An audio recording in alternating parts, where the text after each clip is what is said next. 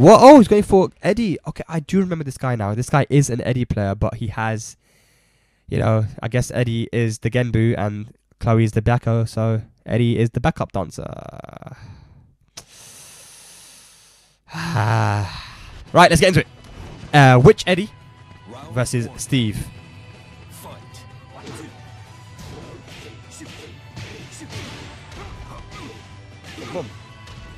Top 8, baby. Down forward 4. Now, I think that Eddy isn't bad versus Steve. Of course, he has a lot of moves at high crush, down 4, down 3, total 4. He's got a lot of like side step 4. So many moves that can go on the Steve stuff. There you see, just there, he's seeing it. So, definitely a thing to use. I think back 3-3 can't be launched either. There we go. Oh, but does it get the combo from it? Oh, the delay again. That's worked so well for FRIZEN, even against Adnan. Boom, boom. Uh-oh. Messed up wall combo there. Tries to go for the rage drive, and FRIZEN says, no, sir. Round 2. Fight. Actually, I'm enjoying Eddy a lot more now. I think that he has the tools to lock down a lot of people, the way they play. You just got to play a bit more clever now. You just can't play like brain dead as you could before with the back 1-4s and stuff. But he's still good. He's alright. There we see the back 3 pressure. Boom, boom. FRIZEN playing very patient. Doesn't want to get hit by anything stupid. Try to go for the low parry, and there's the rage drive. But unlucky for HEMOSA, there was the wall there to get in the way of the combo. Uh-oh, is that going to hit? I think it will. Yes, it will. FRIZEN, what a good choice. It's not the best rage art to finish around with. Boosh. KO. Bubsy's always saying stuff. Okay, do you know what it is? Bubsy, I have to give it up, yeah. I have to give it up. This guy, this guy's always right when he says stuff. He's always saying stuff like, I think Kazumi's good. And I'm like, nah, everyone says she's bad. And then she ends up being like really good. I think Eddy's good. I think Jin's good. I don't know, man. I need to listen to Bubsy more. But let's get back into it. Boom, boom. Looks, oh my god. HEMOSA just not respecting FRIZEN, and FRIZEN saying, here, hold this quarter circle forward 1, bro. Big hits. And FRIZEN, this is still first to 2 as well. So FRIZEN, if he takes this next match, we'll be moving into the semi-finals. Oh, okay, here we go. We've got the Lucky Chloe switch now.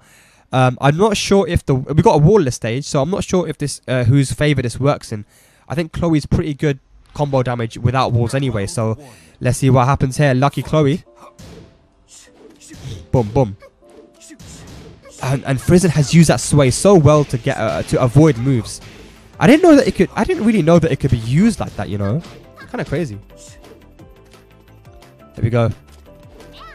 Now, one of Lucky Chloe's strengths are just her pokes. Her pokes are really, really strong. And if you watch John Ding play with Lucky Chloe, it's definitely something that you need to see, because he uses her pokes really well. Her jab strings are extremely good.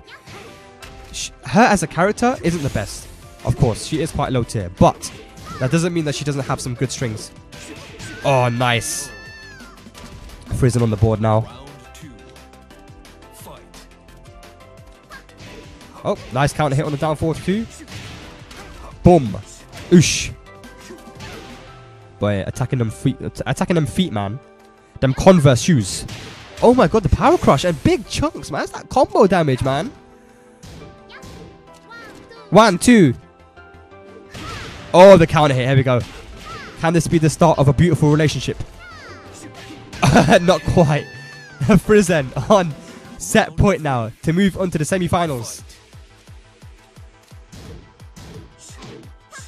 Down 4. Here we go. Poking a little bit better now, HEMOSA. The hop kick. Good punish. No punish on the duck 2. Uh-oh. It seems like when FRIZEN needs to get that life lead back, he always finds that counter hit, man. This guy is so good. Uh-oh, he baited it out. Oh no, but then he punished it. The normal 2 throw broken. Going for that roll. The roly-poly. Good duck and a good punish. FRIZEN takes it 2-0 over HEMOSA and moves on into the semi-finals. First to 3 terror.